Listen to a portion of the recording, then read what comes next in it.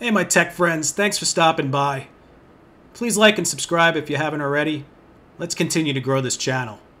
Hope you guys enjoy this video. Hey guys, welcome to Integral 11. Now I gotta be honest, this is an operating system I was kind of dreading checking out just because of the Integral XP experience that I had with the other system, from a security perspective anyway. From a functionality standpoint, I didn't really see any bonus to running it or benefit to running it, but we're in much of the same boat with this operating system. Maybe somebody down below could add a comment down below as to why this operating system exists. But I don't want to go off on a tangent here and make it look like I don't like this particular operating system. From a development standpoint, from the integral side. I actually do understand its point and its purpose. Specifically what it's designed for, at least from what I can tell, is that if you have a 7th gen i9 processor, that's what this operating system is for. Otherwise, I don't see a point in it at all. It just shouldn't exist. So what this operating system brings to the table is it gives you the ability to run Windows 11 on older hardware. So it doesn't require, your trusted platform module. It doesn't have the 8 gigs of memory requirement. Don't need 52 gigs of drive space. It doesn't check during the installation process if you have an 8th gen processor running, and it will support the MBR or the legacy BIOS configurations. So on paper, all of those things are perfectly normal. It's an operating system that's designed to run on all platforms, assuming you have a license. So you'll still have to purchase a Microsoft Windows 11 license to run it. But one of the downsides to this operating system is not because of Integral. It has nothing to do with Integral. It just has to do with the fact that it's extremely heavy and bloated. So even on later hardware, it struggles. So installing it on, a 12th gen processor with 16 gigs of memory and an NVMe drive, it's still a boat anchor. So I can't even imagine running it on a 5th gen i5 with DDR3 memory and maybe 16 gigs, but probably more like 4 gigs of memory and then a 5400 RPM drive. I can't understand what the point of this operating system is. So then I started looking at the processor revisions throughout the years. And I've come to the conclusion that it may work and it may be designed for people that are running something that was just before the cutoff. Like say a 7th gen i9 processor. This operating system should run absolutely fine on a 7th gen i9 processor, but technically it doesn't support a 7th gen i9 processor. So I even went into another step on this particular system, and I dug into the registry on this system. And the reason why is because I thought for sure maybe we had something installed on here that was outside of the norm as far as a configuration. Maybe there's a performance tweak on here I just don't see in the GUI. And the reality is that there's not. The only thing I see in here is we have a codec pack for our Windows Media Player. We have Google Chrome configuration installation stuff in here. We have 7-zip. We have OpenSSH. And, the VMware, which is something I installed. And that's really it. So then I started thinking, all right, well, maybe there's a firewall config in here. And the truth of the matter is there's not. Now, I have the firewall turned off because as we're sitting here, I am scanning the system. And as I'm scanning the system, it is on my internal LAN and has no internet access. I have 3 cores allocated to this particular system to try to get a little more stuff so it's not so slow. I'm still using 2 gigs of memory at idle just to run the actual system. So if you got 4 gigs of memory on DDR3 and you're going to try to run this thing, I wouldn't even bother. So then I started thinking, well, maybe we have package installers on here. And we do have some package installers on here. If I go into programs and uninstall a program, we could see what we have installed on here. The thing to keep in mind is that none of the stuff that's on here is not stuff that you can't just download yourself. I mean, the reality is that most of the stuff is going to come from Windows updates. The vast majority of this stuff is going to be from the theme configuration or the web view. We have an open hash tab, which gives you the ability to view the SHA information for the actual files and the applications. That's cool, but I mean, that's 55.7 megs. The installation of this actual operating system is 6.5 gigs, so it's huge, and it's slow. And it's actually slower than just your out-of-the-box Windows 11 install because of the additional package that exists in it. So being that we're running this on a 10th gen, which I understand is not the newest processor, right? If I had a 14th gen, this would probably be a lot faster. And quite frankly, I'd probably just run a 13th gen because of the transition process that has taken place between a removal of the 16-bit application support in the 14th gen versus the 13th gen, which would make my 13th gen slower for Windows 11. But I would still be able to run my older applications and my older configurations, which in my opinion at this point is still worth it until we get probably into the 17th or 18th gen processor, in which case then I could see switching into that configuration versus the 16-bit kill-off.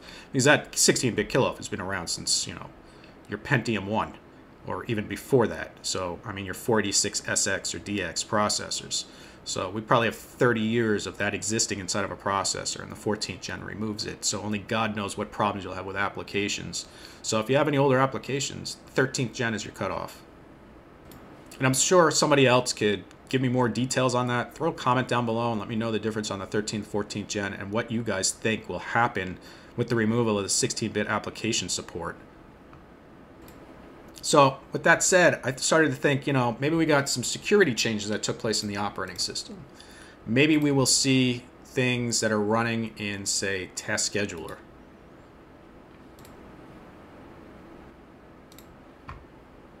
So if we launch Computer Management here and we jump into Task Scheduler, I thought for sure maybe we would have something in here, but we don't. We have an update service that's in here that runs an update for the actual Media Player Classic. So there's really no additional triggers in here for any configurations of any kind. It's basically an out-of-the-box Windows 11 system with some functionality added to it to support the 7th and 6th gen processor. And the reason why I say it that way, specifically 7th and 6th gen, is because I really feel that if you try to run this on a 5th and older, I don't know that you'll be able to even boot. The 6th and 7th gen processor might work because they were designed for Windows 10, so typically, generally, you might have some success running it on a 6th or a 7th gen. And if you have an i9, then probably be okay. But if you have an i3 or an i5, it's just not going to work. I wouldn't even waste your time installing it. So that leads to the final question is, what is the purpose of this operating system? I can't imagine the developer would put in all that time and energy to do the configuration, to mod the operating system. So basically, it uses the installation requirements for Server 2022 versus Windows 11. Because again, they're both 10.0.2 kernels, and based on what I could see in the operating system, that's what it looks like. It looks like it's a combination of Windows 11 and Server 2022 to create this operating system. Now, with that said, is the purpose of this just for that 7th gen processor? That seems like a lot of work for a 7th gen processor versus just telling somebody, hey, listen, it's going to take me 60 hours to write this operating system to do this, and it'll cost you $75 to go out and buy an 8th gen processor. I just don't see the point. It seems like an awful lot of work for no real reason. So that leads us to the final portion of this, which is the security side. And with that said, the configuration on our Windows 11 system, bog stock, out of the box, should be 39 infos and 1 medium. Now, on our particular system, I have the 1 medium patched with the SMB patch for security on my internal infrastructure. So when we scan it, we see 40 infos. Now, on a bog stock Windows 11 system, we should see 39 infos and 1 medium. And I'm betting that this particular operating system will show exactly what it is as far as a stock Windows 11 system. Because I don't see any difference between this system and just your out-of-the-box Windows 11 system from a functionality standpoint. Now, keep in mind, I'm not putting the operating system down, right? Because that's something that you would want to see as somebody in the security field, is you would want to see if you have a homebrew system, you would want to see better security or the same. You don't want to see worse. So in Windows XP, when we ran the integral scan against the Windows XP system, when we discovered that the system didn't have the WannaCry patch on it, that's worse. So in reality, I'm hoping that this particular operating system, especially since this is version, I believe, 23H2. Yeah, so it's Windows 11 23H2. I have a feeling since it's 23H2, we should see this operating system as 39 infos and 1 medium. So let's run those scans. Let's take a look. And again, leave some stuff in the comments. Let me know what your take is on this. Do you see a point in this operating system? I guess for trial purposes to see how much weight you could put on your older system before it doesn't boot, maybe that would be interesting. But otherwise, I don't really see a purpose. What do you guys think? Okay, guys, so what we're looking at here is a bone stock Windows 11 system. So this is our test system that we built that was Windows 11 with all the updates. We ran the scan. We had 39 infos and 1 medium. And we patched the SMB signature issue with that script. Now, if you didn't check out that video, I'll put that link to that video in the description. But ultimately, this is what we'll see, which is 40 infos. This is what we would expect to see from a system with the SMB patch as well as all of the other patches applied to a 23H2 system out of the box. Okay, so now we're looking at the scan from the Integral 11 system. Now this particular scan shows us that we have 39 infos and we have 1 medium. And that 1 medium is our SMB configuration that's missing the patch, which is the registry fix to fix the SMB flaw. So it's really something that would need to be done from a security perspective on the release of the operating system and the install of the operating system. It's not something that I would expect in the package, to be honest with you, but it is something that should be done after the installation of the operating system. So that means that this particular operating system is a bone stock Windows 11 system. There's no changes. In other words, the security comes back exactly the same as what we would see as an out-of-the-box Windows 11 system. So at this point, I just don't know that I see a point in the operating system. And it's not that there's anything wrong with it, right? We know that it's secure as Windows 11 is. We know that it has all of the same bugs and funkiness that Windows 11 has out of the box. We know that it has the same UI, the same menu system, the same bloat that Windows 11 has.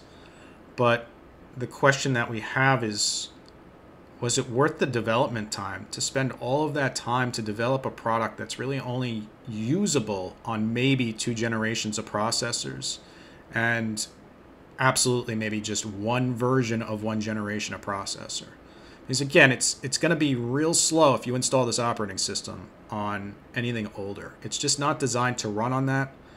And as a result, with that and all the bloat, with nothing actually trimmed out of it, I don't really see a purpose of it. Like, I would never use this for an 8th gen or newer because it doesn't give me any benefit over running the vanilla version of Windows 11. If anything, it removes some of the security features that would be nice to have in your 13th gen processor.